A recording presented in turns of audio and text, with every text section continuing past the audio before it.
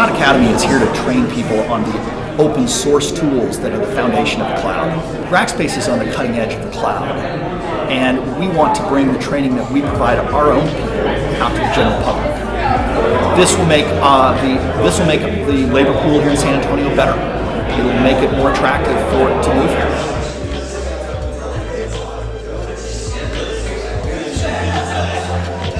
This is going to be great for San Antonio, both in terms of the everyday stuff, like folks coming into the city, spending their money here, but more importantly in the long term, creating the brain power, creating the community of skilled information technology workers that can support the growth of companies like Rackspace and bring in other companies and start their own. You are sitting in a historic place.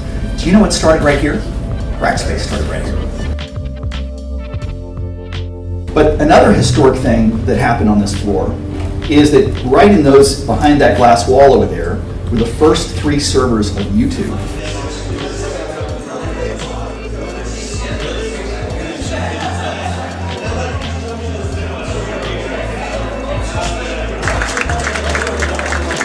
And I am so proud to officially welcome each and every one of you to the Rackspace Open Cloud Academy. Rackspace and a lot of other companies in San Antonio, in Texas, and around the world need folks who understand the new technologies of the cloud. And in a short time period and for low cost, this Open Cloud Academy is going to make many folks employable in our community.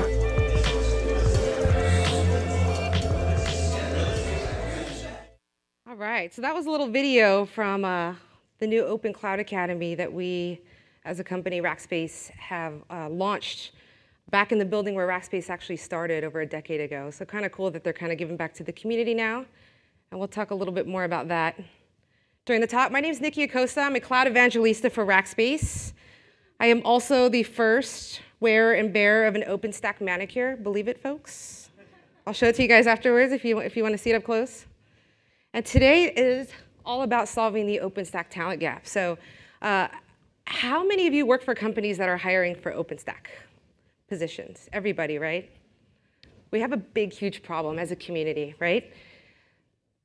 Private public clouds will produce nearly 14 million jobs worldwide by 2015. So 14 million, think about that for a second. Here's how you can put this into perspective. If you take every man, woman, and child in New York City, Chicago, and Los Angeles, that is still not as many OpenStack and other cloud jobs that are going to be needed by the end of 2015. To put that in another perspective, if OpenStack had 30% of the market by 2015, and we wanted to fly everyone to a summit, that would be 19,787 Boeing Dreamliners that would be needed to fly people to a summit. It's a lot of people, right? There are 1.7 million open cloud jobs worldwide today. So a lot of those are definitely for OpenStack. And that was a study from Microsoft and IDC that was released in December. So during last year's summit, we talked about OpenStack jobs that were open relative to some of the other open cloud technologies, right? And I'm happy to say that OpenStack is still leading the pack. What's even more interesting is that from 6 months ago to today, there has been an 81% increase in OpenStack jobs that are posted online. Think about that. At the current rate we're going, as a community, we are going to have to train a lot of people and bring a lot more people into this community to make it successful. You were talking about, I'm sorry, I forgot your name. Let's see, Elena. Elena was talking about trying to recruit people in Mexico around in OpenStack jobs, and she's having a hard time doing that. And so part of the proposal today will be to discuss how we can work as a community to bring more people into the community, to train people that might already be working for some of our companies and retrain them with the skills that they need to be able to contribute to OpenStack, give back to OpenStack, put products and processes and all these great things around OpenStack. So top countries that are hiring: United States, UK, India, Canada, China, Russia. There's over 53 countries still that are hiring for OpenStack positions. So truly a global effort here in terms of talent that is needed. And the top positions are OpenStack administrator, architect, DC operations, network engineers, and Python developers. Here's an interesting statistic for you. If you look at those top positions as an industry as a whole, let's say you're systems administrator. If you move to an OpenStack administrator, if you move to an architect role specific around OpenStack, you're going to make on average 13% more than the industry standard. So that's a good indication that there's a shortage of jobs and that people who are wanting to bring in OpenStack talent are willing to pay a premium to have those people join their companies and contribute to this great cause. If we look at the companies that are hiring, it's going to be similar to what we saw 6 months ago. What we're starting to see now, though, is a lot of users as well. So over the past few months, I've been looking, and it's kind of shifted away from only vendors, and now we're starting to see people in the financial sector, pharmaceutical sector, some of the gaming sectors start to hire for OpenStack talent. And the problem that I think we're having is that we're all in a situation where we're recruiting each other, right? Right? I mean, I won't call out Rackspace, but I'm pretty sure that almost every single one of you in here got a LinkedIn invite. And hey, we want smart people, right? So don't hang. So what can we do in the short term and in the long term? So first, for the short term, we got to keep our people who are working on OpenStack engaged and happy. This is the DICE survey from March of 2011. What are companies doing to retain at-risk employees? One thing that we're hearing from a lot of the development community especially is they want flexible schedules. They want to be able to work from home. And they want to work on really cool technologies. So what happens a few years from now, maybe 3 or 4 years from now, when OpenStack is not the new hot thing, right? What happens to all those innovator types? Do they go away to work on something that's new and exciting? Or do we keep them here engaged on furthering OpenStack, right? What might convince IT pros to remain in their current position other than salary increases? And we're seeing the same kind of things. People want advancement opportunities. They want flexible schedules and the ability to telecommute. And then, of course, there's nothing, I'm out of here. So maybe some disgruntled people taking the survey. But the bottom line here is that you can't assume in your companies that your developers are engaged or happy. Even though they're working on OpenStack, there are plenty of people that are probably recruiting them every day to come over to their companies. And this is why having a unique company culture or having some of those kind of non-tangible, non-financial benefits are so important to a lot of people. The tech industry, more so than any other industry on the planet, I think, is a very unique industry in the sense that it's kind of come as you are, right? Volunteer your best every day, dress how you want, and do the work that we hired you to do. And that's a lot different. I mean, I came from home building, and it was very stark in comparison. And it's funny when we see new rackers come in, their first week, they walk in, they're wearing collared shirts and pleated pants. And literally, like second week that they're there, it's flip-flops and shorts. So having not taking it for granted that your employees are happy is really, really important. And so one way that Rackspace does that is through engagement surveys. So we send out engagement surveys every few months just to check the pulse of where rackers are and how they're feeling. And if there's things that need to be adjusted, there are. I mean, one of the requests we saw a month ago from our engagement surveys is that someone, like a large number of people, wanted unsweet tea. So our office now has unsweet tea in the front conference room. So that's pretty cool stuff. So just the little non-tangible things that make working in your own respective companies a better place, right? You hear from a lot of the legacy sort of giant IT companies that they're very old school in that sense. They haven't kind of embraced this new come as you are, volunteer your best sort of attitude towards their employees. So here's another thing. For those of you who were here for the last panel, there was a really good discussion on what people are doing for meetup groups throughout the ecosystem. And Rackspace is definitely giving back. One of the things that we did recently is we went out to MIT, and we trained a bunch of MIT students on our dime. And we did that not specifically for recruiting, not specifically as a marketing ploy or anything like that, but really we wanted to get OpenStack in the hands of some of the brightest people in tech. And so by doing just that, we were able to get people excited about OpenStack.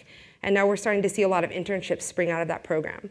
We're doing the same thing at UTSA. There's computer science and engineering majors who go to get resources right now, and basically they have to put in a ticket, wait for the request to be fulfilled, and maybe weeks or months later, they get their resource for a very short period of time. And so now they're shifting that model and basically building an OpenStack-powered cloud to be able to allow folks within, or students and faculty within their campus to actually self-serve to those resources. And for Rackspace, that's going to help us create a blueprint to be able to take this to other schools.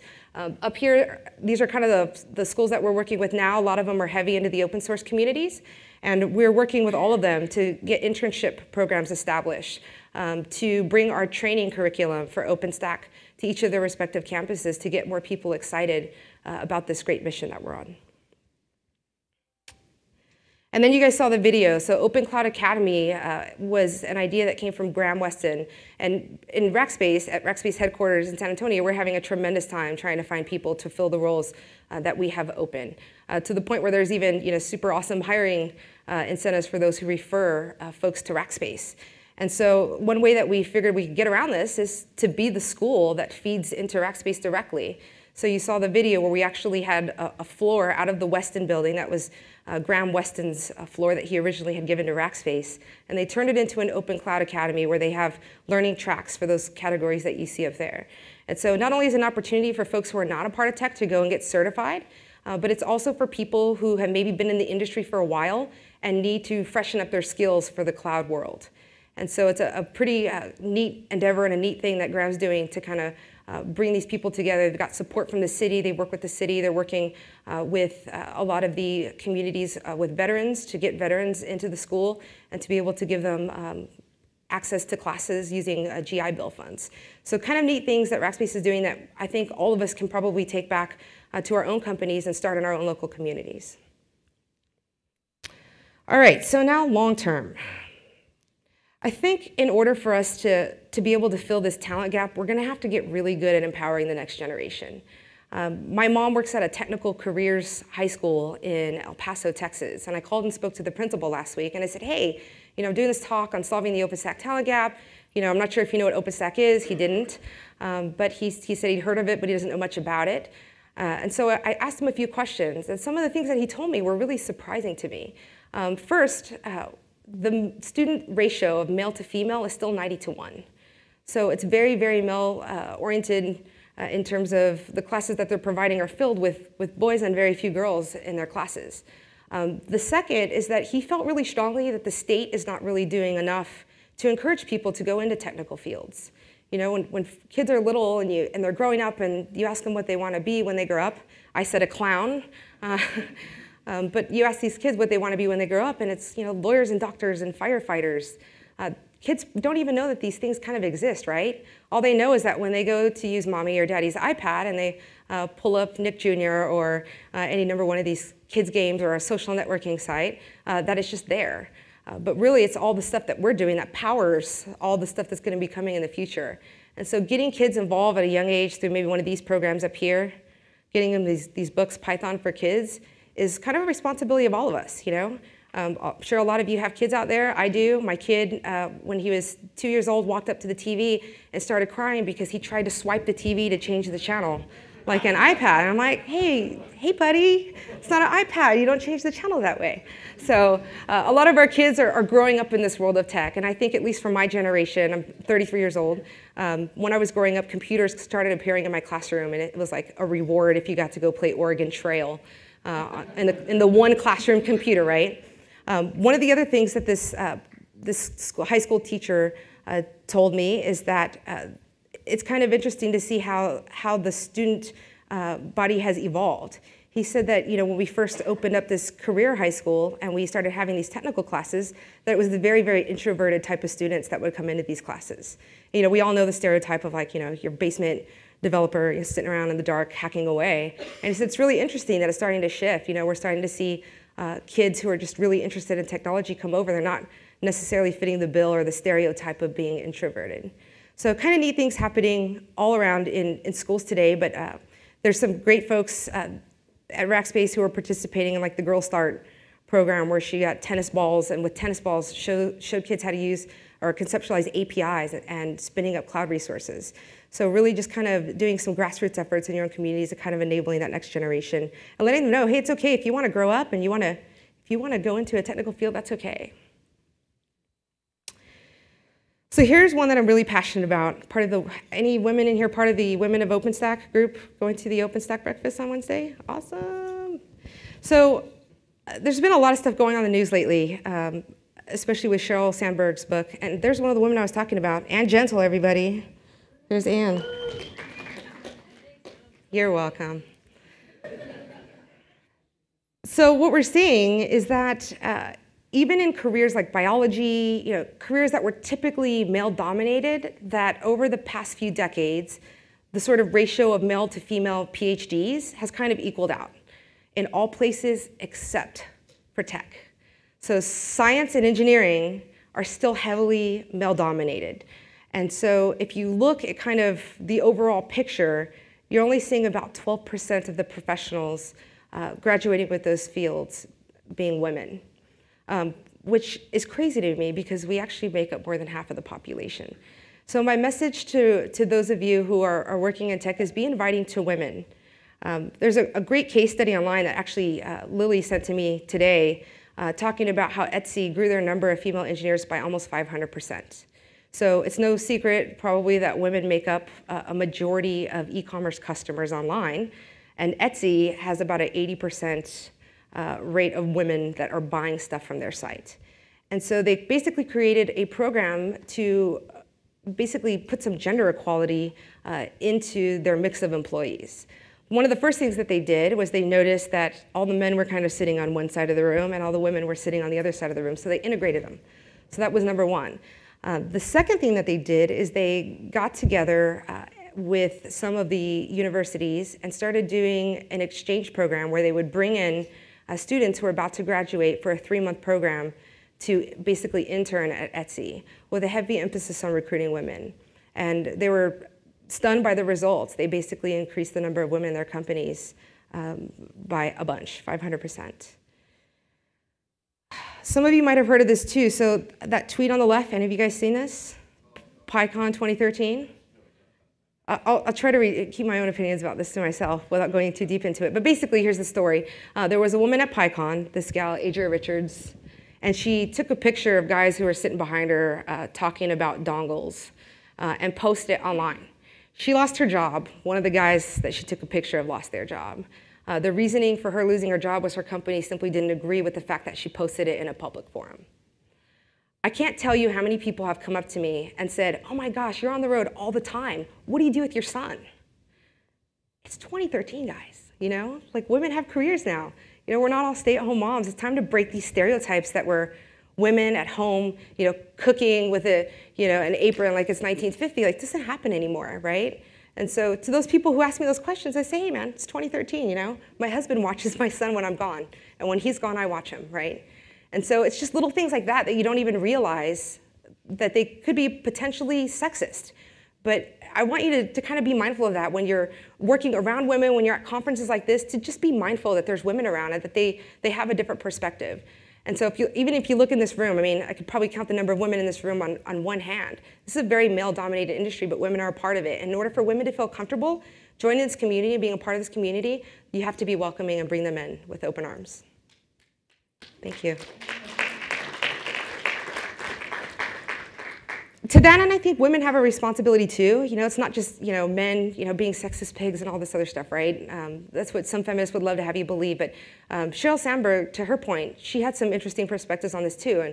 And I think due to the nature in which women are raised, we kind of have this notion that we need to please everybody, right? And I've caught myself in meetings. I've been accused of blurting stuff out loud because I do make an extra effort to be heard, because in a room full of men, if you want to be heard, you have to speak up. I think that women you have to lean in. You have to lean into the table and be a part of the conversation. You can't be afraid of what someone's going to say to you or say about you. It's no secret that that women take criticism and negative feedback. It's difficult for them, much more so than men. And so for those of you that have women at the table, encourage them to be part of the conversation. And for you women at the table, speak up. It's your opportunity here to work in this male-dominated industry. It's okay that you have a different perspective. It's okay that you have a different perspective on things. And for a lot of companies, especially Fortune 500 companies, the ones that fill their boards with women, their leadership boards, have less chances of failing, less chances of filing for bankruptcy, and they're more profitable. And so I think it's good not only for you guys to be inviting to women, and for all of us to be inviting to women, but also for women to speak up and have a seat at the table and not be afraid of people judging them or not trying to please everybody. So all that said, here's my proposal for the OpenStack Foundation. Obviously, we have a talent gap. We all need to fix the talent gap. We know that there's not many women in OpenStack. We want to fix that problem too. So here are 4 tenets that I'm going to propose to the OpenStack Summit after this talk. So number 1, I propose that we create a full-time position for Community Talent Development Coordinator. So basically a dedicated full-time person to help people like Elena, people in other countries, to bring together all of the recruiting efforts, all of the development efforts happening with universities, creating programs that work and being able to apply those programs all over the world, but really just putting someone in charge of that, right? This is not a Rackspace problem. This is not, a Red Hat problem. It's not an HP problem. This is a community problem. It's a global community problem, right? And so we all could benefit from one person that can help kind of keep everything moving in the right direction. The second one is to continue to recognize, fund, and promote the Women of OpenStack group. There have been some really great things that have happened, and just kind of last minute, pulling together people to put in money so we could bring some female students and some interns to the summit. So companies like Rackspace and other companies kind of chipping in to pay for their travel and their expenses and their entrance here. OpenStack is also hosting a breakfast for all the women of OpenStack. I think events like this are great. I think we just need to keep doing them. And we need to do them not only during the summit, but when we're not at summits too in our own communities. The next one, create an award scholarship specifically for women and college students to attend the summits. Kind of already blew that one in the last point. And the last one, create an online hub for community talent and women's resources on OpenStack.org. So currently you go to OpenStack.org, you click on jobs, there's a huge job page that people can post to. I would like to see a community talent page that also has open source blueprints on how to get OpenStack into the hands of people in your respective communities. Colleges, universities, elementary schools, middle schools, high schools, technical colleges, community events and meetups, and then also some women's groups and women's resources. We have a LinkedIn page right now, and that's how most of us keep in touch.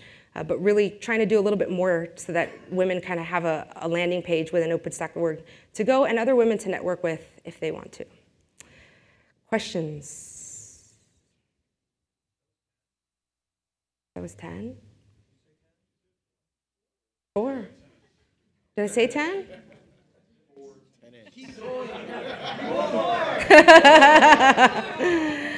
So if any of you want to stick around, there is an Etherpad that was set up. Where's Lily? Was Lily in here? There you are. What's the address?